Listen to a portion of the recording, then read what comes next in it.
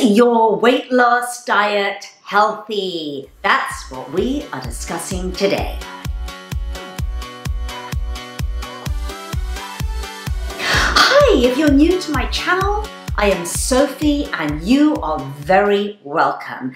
Sitting here punching on my kitchen table today, chatting about a healthy weight loss diet. Is your weight loss diet, or the one that you're thinking of doing, is it healthy? 7 vital questions to ask before you embark on any diet. This is really, really important.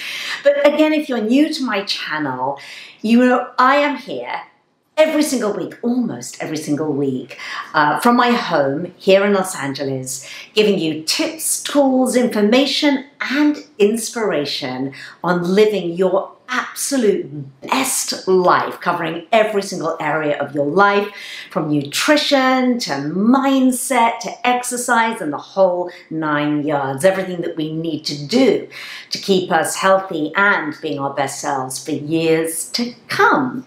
So do make sure you subscribe so you don't miss anything. All right, let's get straight into it. So I hear, obviously, we all do so much information about all these crazy diets, and a new one comes on the list in sort of diet season. There's 2 diet seasons in the year. One is the new year, and then we get the kind of pre-summer kind of bikini body situation. And we'll see all these new diets crop up, and then we see the books on the bestseller lists and whatnot.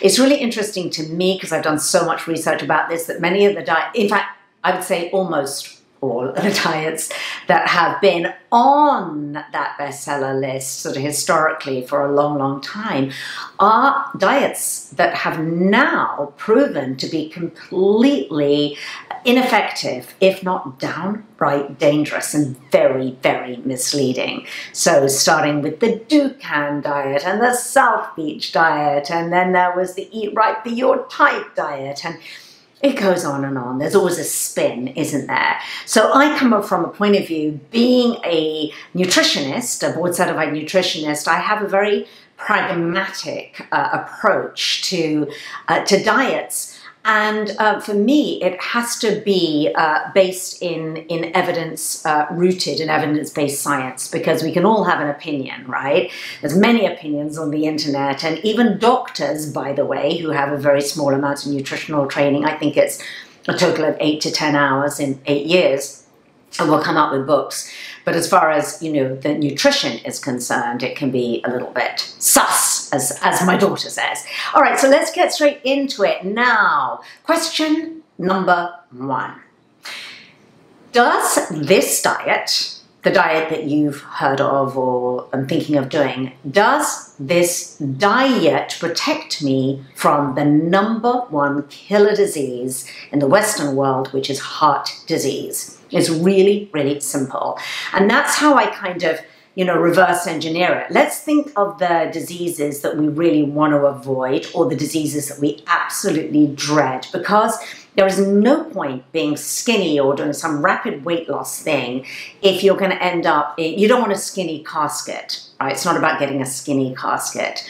And to me, it's really, really foolhardy to embark on a diet that doesn't address disease prevention, because I've been in this business long enough to see so many women coming to me who have done many of those diets over the years and who have wound up in a very, very, very bad shape, and the kind of shape that you would dread and not want to be in yourself. So does said diet protect against heart disease? And what that's basically going to mean is that you need to look at the foods that are being recommended for you to eat and ask yourself if those particular foods actually have been proven scientifically to protect against heart disease.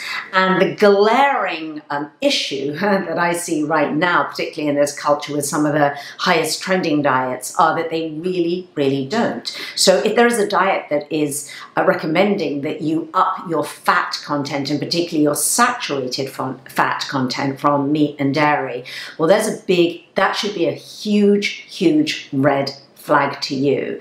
You know, the advisory from the presidential advisory from the American Heart Association has now categorically, because they were so sick and tired of all the nonsense out there and the confusing information, have categorically now said that saturated fat puts you at higher risk for heart disease, and it should be significantly reduced. So, simple as that. Does said diet protect me or even lower my risk? At the very worst, I hope it doesn't increase my risk of the #1 killer in the Western world, and this is particularly true for women. All right, vital question number 2. Does said diet lower my risk of 3 cancers? And these are 3 ubiquitous cancers, the ones that I personally hear the most about: breast cancer, prostate cancer, and colon cancer.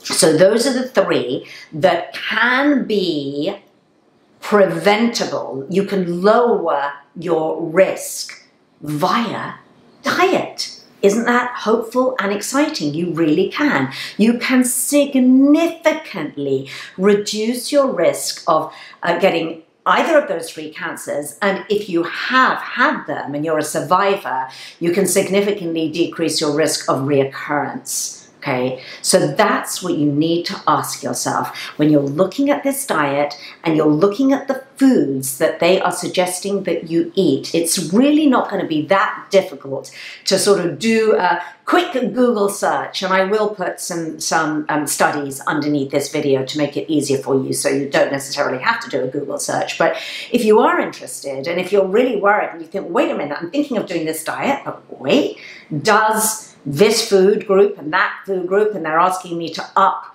you know, whatever it is, these macronutrients and whatnot, is that going to lead to cancer protection? Or is it going to increase my risk of getting breast cancer, prostate cancer, and colon cancer?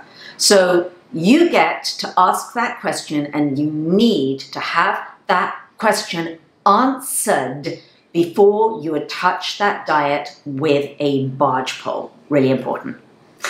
Vital question number 3. Does said diet help my body to detox? Now, before I get into the kind of air quote detox conversation, it's a tricky conversation because marketing has made detox a bit of a dirty word, because everything's a detox, isn't it? Oh, drink charcoal lemonade and you're detoxing, or do this master powder liver cleanse and you're detoxing, or whatever it might be. So we've sort of got a little bit sick and tired, I have anyway, of the word detoxing as applied to sort of food and mainly products. But here's the thing. You don't need all these crazy products. You don't need the charcoal and cleansing powders and all of this business, because you've already got your natural organs of detoxification inbuilt. You are retrofitted with them at birth. Our body is a natural, miraculous machine that constantly detoxes. But as we get older, those organs of detoxification can kind of slow down. They crank down a little bit. They can become impaired. They can get kind of, you know, a little bit bunged up. So our job is to make sure that everything runs really smoothly for as long as we can have it running smoothly. I mean, who doesn't want the detoxification fire of an 18-year-old? You know, that's why 18-year-olds can get away with eating a lot more crap and junk, because all of their organs of detoxification, for the most part, are really firing on all 10 cylinders. Whereas when we get past 40 and certainly past 50, things start breaking down a little bit. Now, our main organs of detoxification would be our liver and our digestive system. There's also obviously our skin, where we sweat, our lymph nodes, etc. But we really want to focus mainly on our liver and our gut. So does said diet contain foods that will help your body to detox? Do these foods help your liver? Do they support your liver in detoxification? Do they support your gut in detoxing what doesn't need to be there. Now, what doesn't need to be there is very, very important, particularly for women and particularly as we get older, particularly after menopause, because there's free-floating estrogen in your system. We don't want to become estrogen dominant. That can lead to put us at higher risk for breast cancer. So we need to get rid of this excess estrogen. How do we do that? Through our gut. How does the gut get rid of it? Well, we need a lot of fiber. We need a lot of cellulose plant-based fiber. It's like a rotor-rooter. It's like a broom. It will carry all of that out where it does not belong. So the main thing that you want to look for, if you're going, well, wait a minute, what does she mean by detoxification? Well, make sure that whatever diet is, whatever the foods are on that diet, that there is a ton of plant fiber, because that's how you're going to detox. Also, you want to look for certain fruits and vegetables that nature luckily has, it's our medicine, isn't it? Nature contains the medicine that we need to stay healthy. And in the case of liver detoxification, foods like beautiful root vegetables like beets, or beetroot if you're in England, you know, that will help to support your liver and detox your liver. It thins your bile.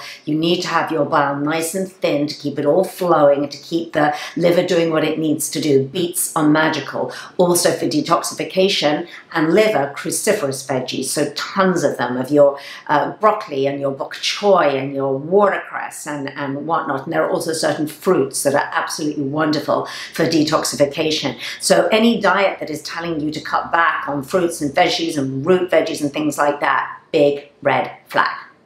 Okay, question number 4, vital question number 4 is, does said diet lead to good gut health? And this plays a little bit on the previous question, but our gut health is the foundation of our health. Without good gut health, you cannot be healthy. And if you have poor gut health, it's going to lead to weight gain and it's going to lead to obesity eventually. It just is the case. Now there's so many fascinating studies that have made that connection between obesity and poor gut health.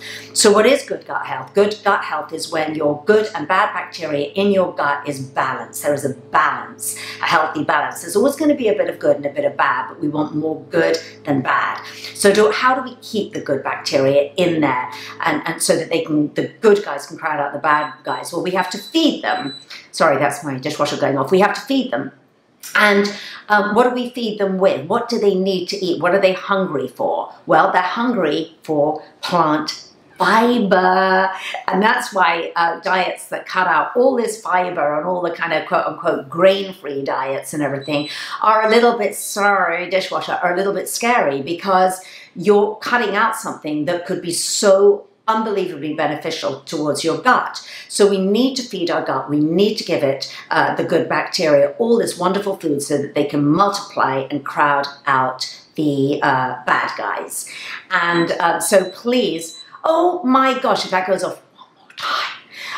So please pay great attention to that. There's a lot of misinformation about gut health. Oh, you've got to drink bone broth, and you've got to do this, and you've got to do that. Really not necessarily, well, not the case at all, actually, because of the contaminants.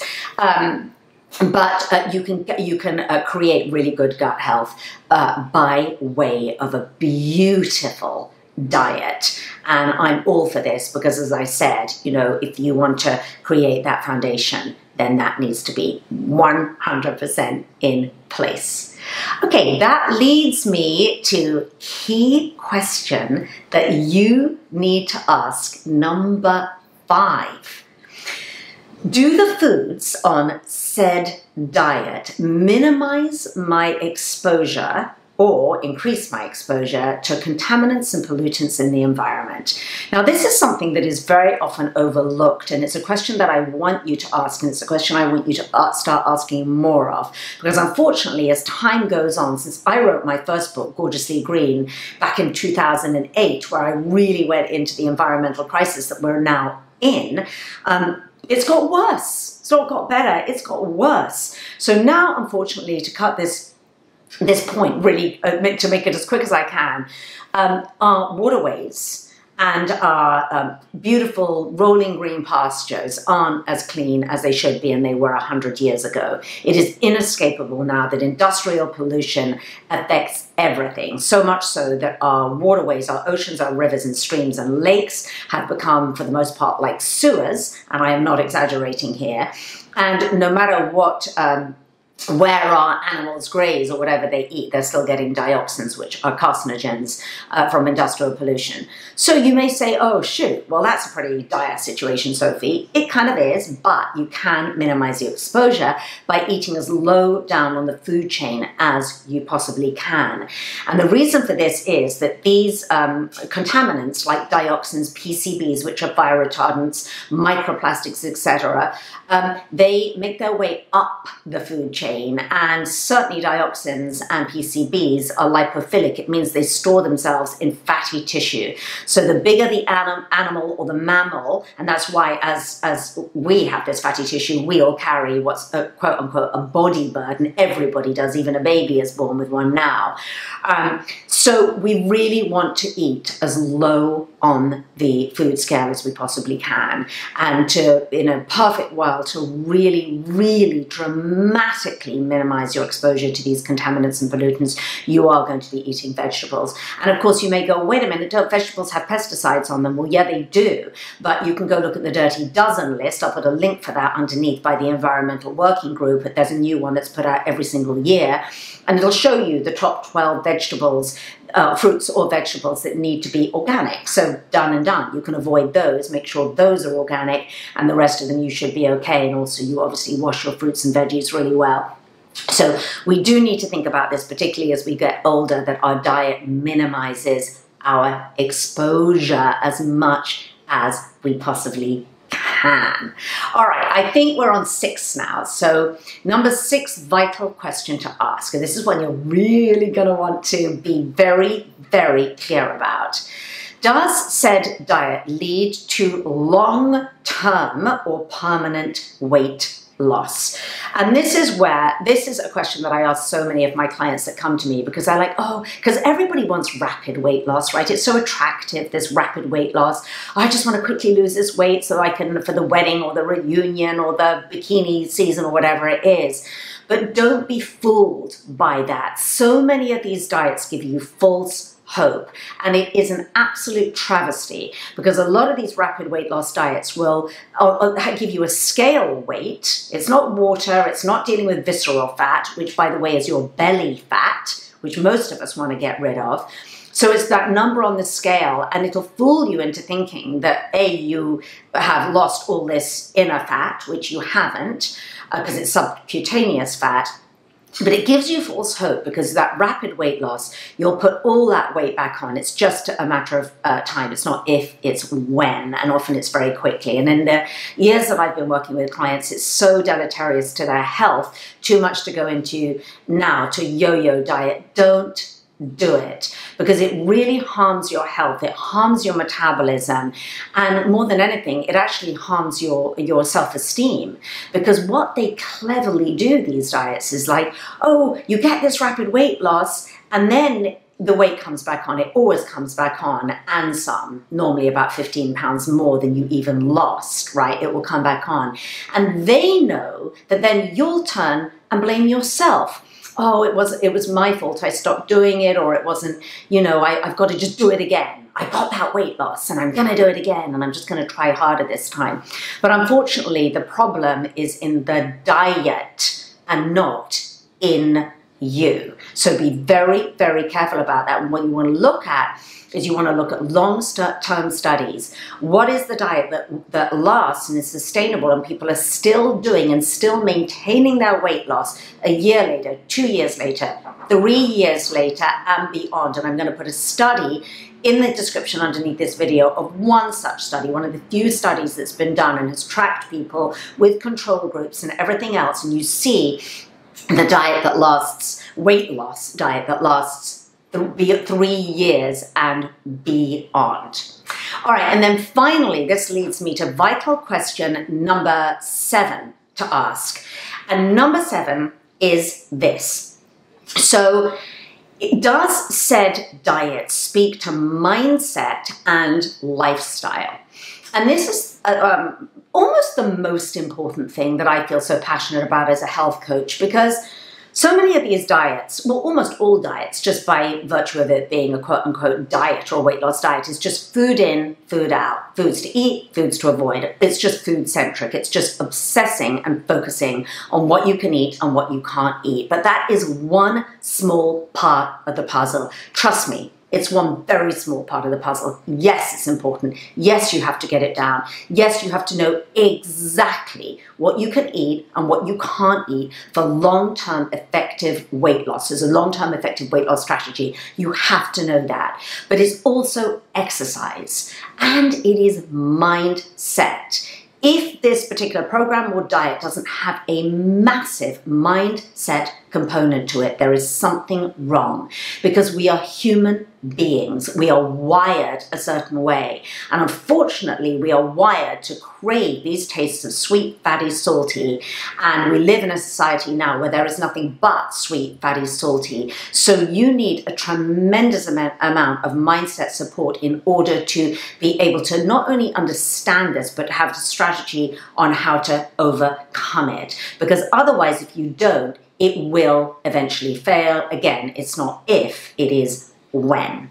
So these are the 7 vital questions to ask yourself before you embark on any weight loss diet, so that you don't waste your time and your money. Life's too short. Take care of yourself, take care of your health, and make really smart choices that are ultimately going to lead you to feeling really good about yourself, not a failure who's just, oh, I haven't got the motivation, I haven't got the willpower, It's not you. It's that you haven't been given an effective strategy.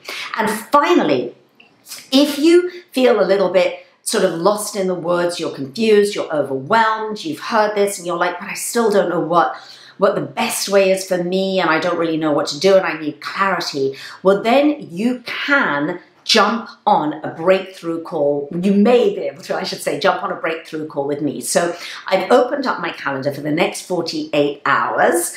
Depending on when this video goes live, I'll make sure that I've opened up my calendar for a few spots where you can jump on a breakthrough call with me to get clarity, and we can work through maybe finding a strategy for you that might really work.